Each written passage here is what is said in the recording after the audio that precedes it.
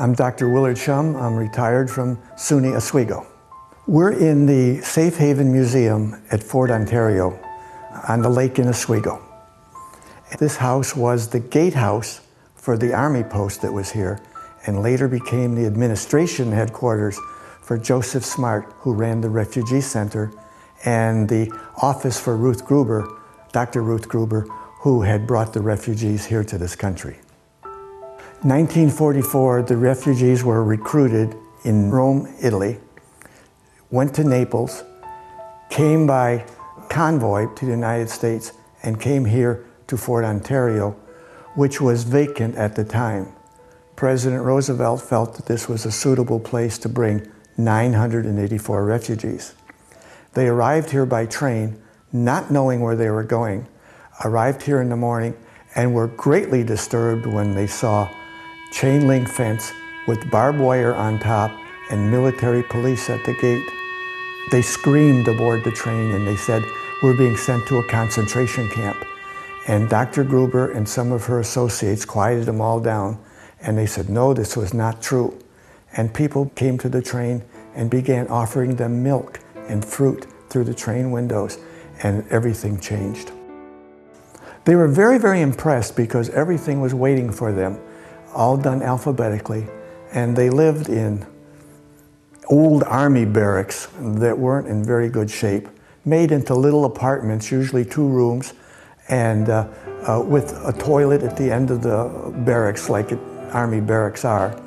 But they were happy to be here.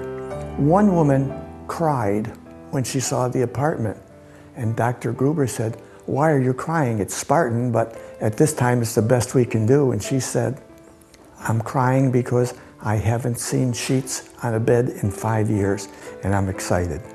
They were impressed that everybody was assigned to an apartment, and what meager luggage they had all arrived, and so they were very pleased to be here. Was very, very active here because the refugees, according to the way they came to this country, were supposed to return to Europe at the end of the war. They had nothing to go back to at the end of the war. Joseph Smart was the director, the administrator for the Refugee Center. And he was speaking to groups of local people and refugees about what was going on here. And there was a group of citizens in the United States that lobbied to get them to stay here.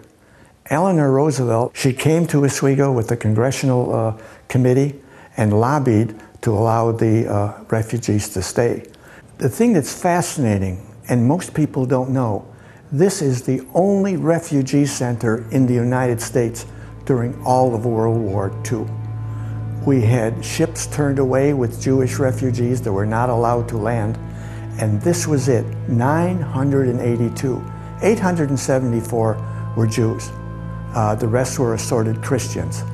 And this is it. And most people don't know this. It's a very small part of American history, but most important, you know, this is it. This is all. The bad part is, this is all we did. We brought roughly 1,000.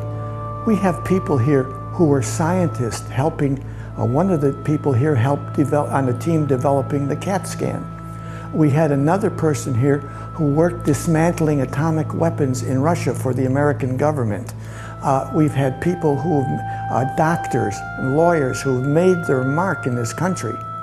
With less than 1,000 people, what could we have done had we opened our gates to more?